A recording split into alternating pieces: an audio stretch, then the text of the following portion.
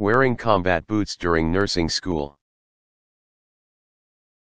Back when I was in nursing school, we were supposed to wear black, non-porous, closed-toed footwear with non-skid soles for our clinical rotations that weren't Crocs. Most of my fellow female students wore classic nursing clogs like Dascos and Sanitas. I tried wearing clogs like this in the past and had rolled my ankles too many times to recall, so I decided to not go that route for shoes. I'm a military spouse, a vet myself, and have aforementioned shitty ankles, so my footwear of choice was a pair of black leather tactical combat boots.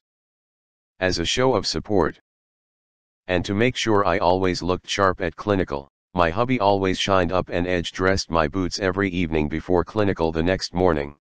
The boots always looked professional, they were comfy as hell, I could bump my toes into beds without breaking a toe, and I could wear them all day without having back pain, foot pain, or rolling an ankle. The same could not be said for my classmates wearing more traditional shoes like clogs. During the first week of my first semester, I had an old school nurse as my clinical instructor. I say old school because she believed female nurses should still be wearing crisp white uniforms with the stupid starched hats and that our profession lost prestige when we transitioned to scrubs.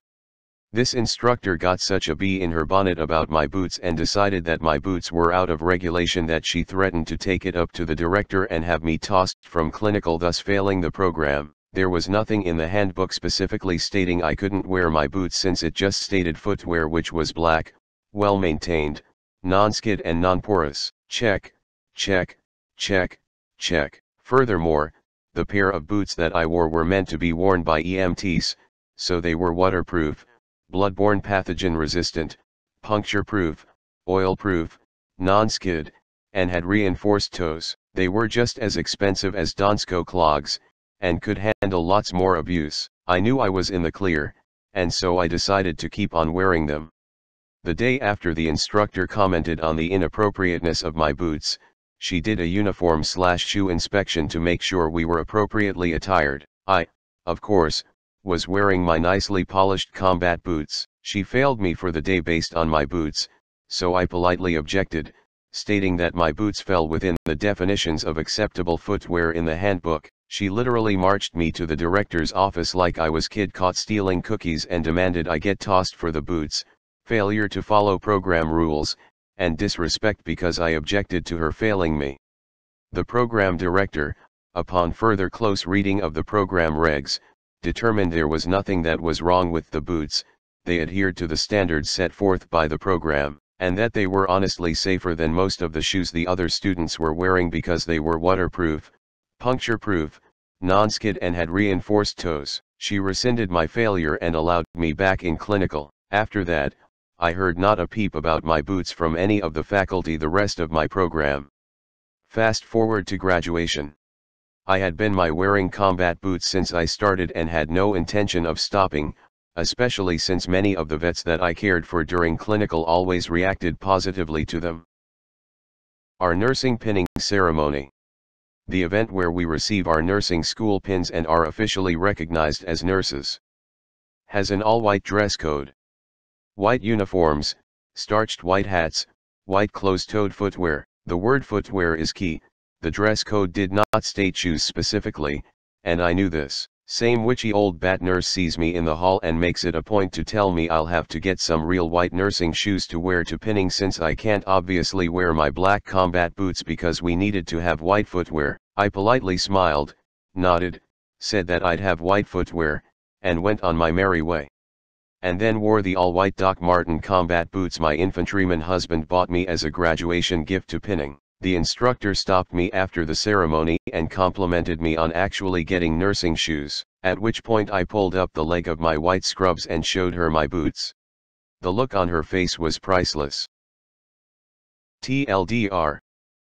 Nursing instructor tries to fail me for wearing combat boots, nursing director okays it, I wear black combat boots the whole program. Same instructor tells me to wear white nursing shoes for the pinning ceremony, I wear white combat boots instead. Edit. So this post kinda blew up, and a lot of people are asking what kind of boots I wear. I wear ATAC 2.08-inch Defenders by 5.11. You can get them directly from 5.11, or at Gauls. Thank you for all the love. Now to the comments. When healthcare is a war against disease, combat boots are the way to go. TBF, I don't see the reason not to use them on certain environments where people is bound to burn out their footwear. Typically, it's weight. Boots tend to weigh much more than standard shoes, so, if you're on your feet all day you might prefer to wear light footwear as to avoid getting as tired. I could see if you were wearing Birkenstocks or some shit, but to complain about shoes that were actually better than what everyone else was wearing is shitty.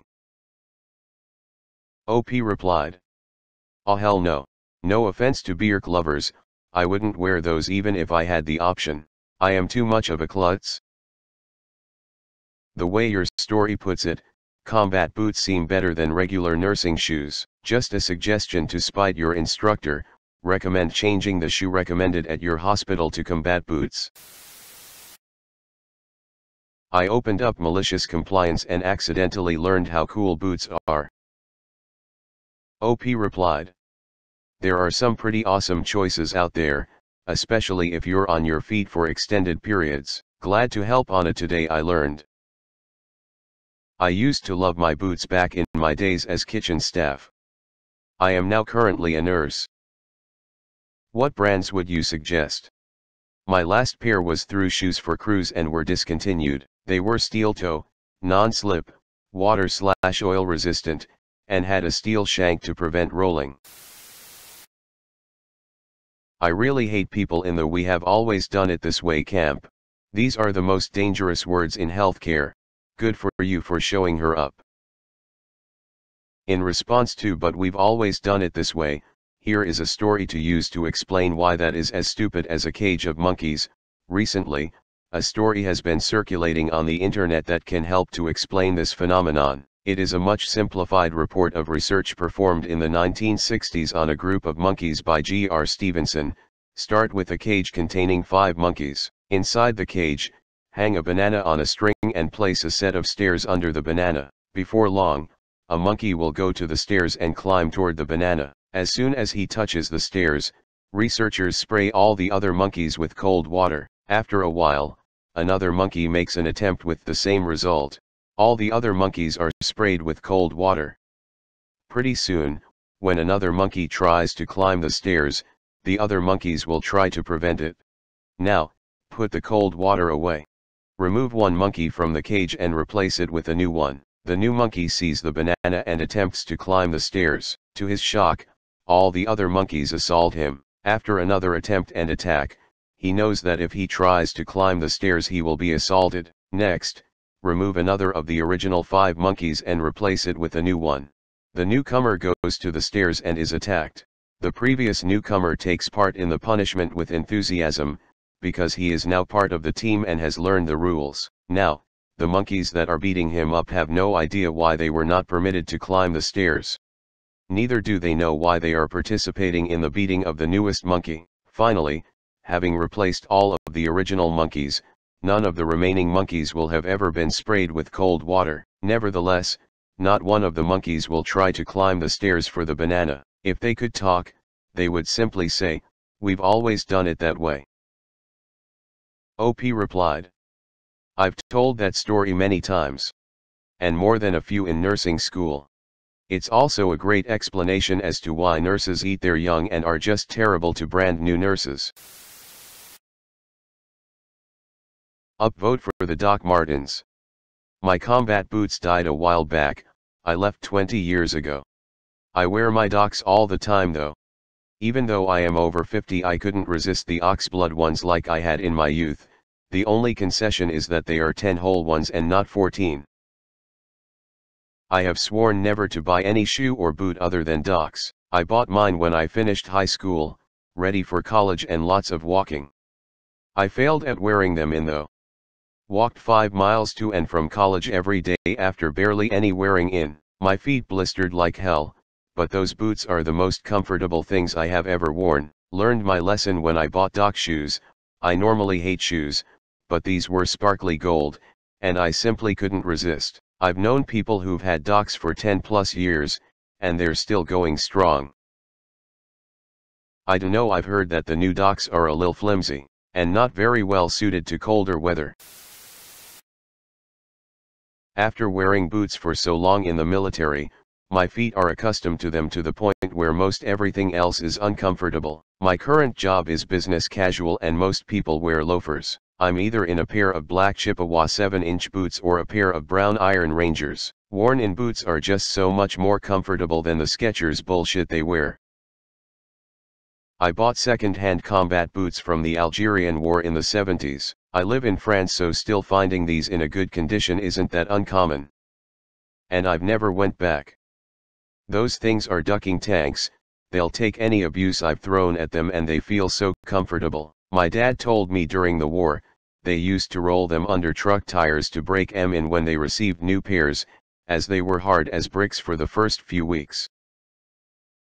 I've heard of wrapping them in barbed wire and dragging them behind your truck for a while too, that and the hot shower method.